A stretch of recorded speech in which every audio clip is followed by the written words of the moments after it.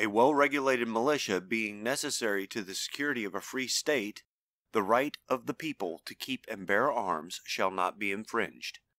The guarantee of the Second Amendment to have weapons and to carry them.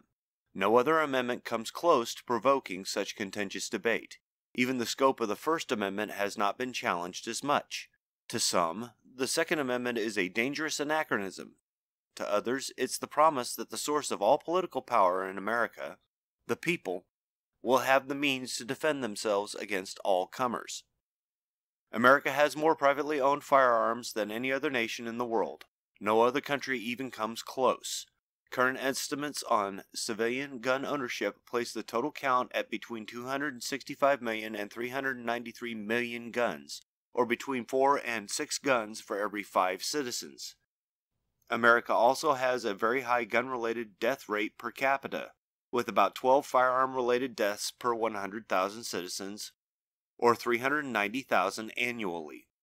The source of these figures is gunpolicy.org, which collected them from the University of Sydney in Australia, and yes, before you ask, I did round the numbers.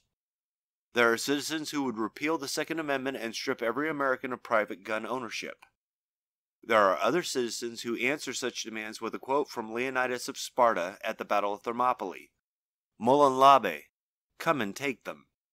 There is a debate about what the Founding Fathers meant by well-regulated, militia, security, even whether the commas have any bearing upon the meaning and intent of the amendment. In short, it's a huge argument in America. So, when our society discusses issues politely with each side seeking a peaceful resolution, everyone benefits. When the discussion is a highly polarized shouting match between people who just don't listen to each other, well, it's time for some roasted opinions.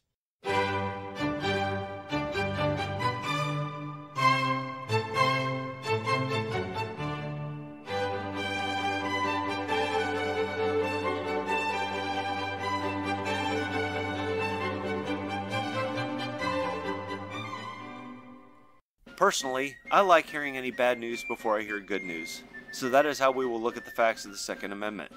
Mass shootings, especially at schools and other public venues where there is a reasonable expectation of safety, occur in America. The expectation of security is based on laws passed to declare these spaces gun-free zones, which makes them particularly vulnerable targets. Whenever there is a mass shooting, every news outlet will report on it. Commentary begins before the evidence has been gathered, and the people once again divide into ideological camps. The debate never ends. On the other hand, Americans who feel threatened can legally obtain a firearm with which they may defend their safety. Americans can also use firearms to hunt game within reasonable limits placed by the State Conservation Board. It's almost as easy to hunt for food as it is to fish for food. When the Constitutional Convention added the right to keep and bear arms as the Second Amendment to the Constitution, they meant to allow Americans to defend themselves and to hunt. There was another purpose, though, and this purpose must be understood in its proper context in order to understand why the Second Amendment was introduced in the first place and why it is still just as important today. The purpose of the Second Amendment was to guarantee that the government could not take away the right of the people to defend their country against every threat, including the government if the need arose. Wait, what? You heard me, folks. The purpose was to allow Americans to defend America against all comers. The evidence for this is found in the Declaration of Independence. The Second Continental Congress specifically listed the following abuses. He has abdicated government here by declaring us out of his protection and waging war against us. He has plundered our seas, ravaged our coasts, burnt our towns, and destroyed the lives of our people. He is, at this time, transporting large armies of foreign mercenaries to complete the works of death, desolation, and tyranny, already begun with the circumstances of cruelty and perfidy scarcely paralleled in the most barbarous ages, and totally unworthy the head of a civilized nation. He has constrained our fellow citizens taken captive on the high seas to bear arms against their country, to become the executioners of their friends and brethren, or to fall themselves by their hands. In short, King George III and his Prime Minister, Lord North, were enforcing the Acts of Parliament against Americans using armed force. The armies dispatched against the American colonies were not subject to local authority. Some of them were hired mercenaries with a distinct taste for plunder. The British Navy enforced British mercantile acts and royal monopolies on trade with warships, and manned those warships sometimes by impressing Americans.